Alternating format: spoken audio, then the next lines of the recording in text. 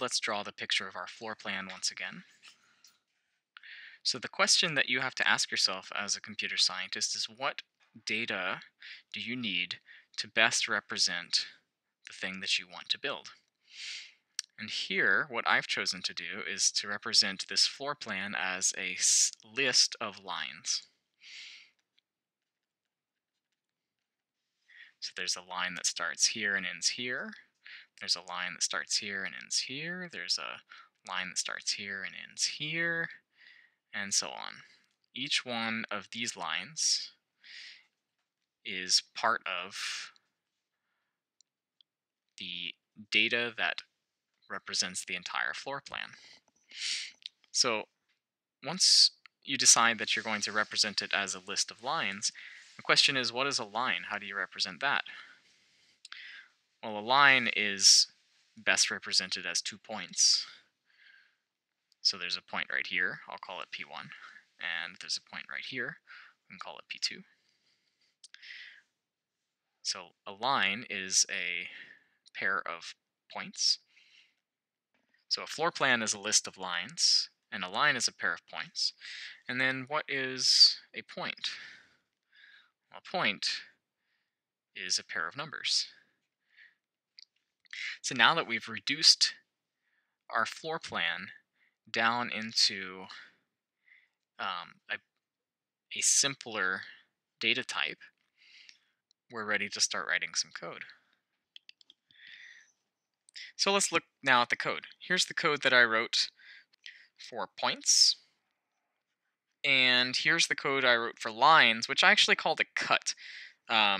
Just because that's what it feels like you're doing when you're dividing, you're cutting the dungeon into 2 pieces, and then you cut those 2 pieces into 2 other pieces. So you're always adding a cut. So I just decided to call it cut to remind myself about what I'm actually doing with it. So I'll start using the word cut. So points and cuts, or lines. And this is where we start doing some object-oriented programming. You can even see the word object right here. So the first thing this function does is it makes a variable called point, which is a new object. Now a new object is like an empty container, it's got nothing in it. But now the code says, hey, this object is going to have something called x and something called y. So the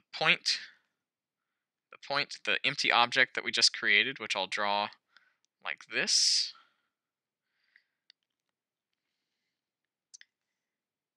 had nothing in it until we put something called x into it, and then we put something called y into it. And the thing we put into it is whatever gets passed into this function. So maybe the numbers 3 and 7 got passed in. Well, then x would be 3 and y would be 7. And then we put one more thing into it. We actually put a function called toString, which is this code right here, which just returns a string that displays the point in a nice way, the way that you're probably used to displaying it. So if we called the toString method on this, it would look like this, 3, 7, kind of like what you're used to from geometry.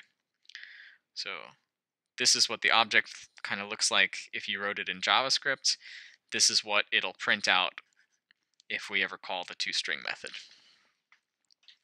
Anytime you call this function right here, it's going to give you back a new point.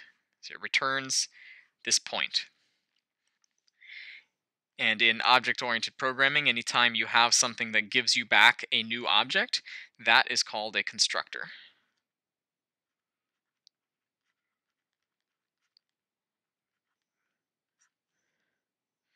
So we have this constructor function that gives us back a new point object that we can then use in our code. And similarly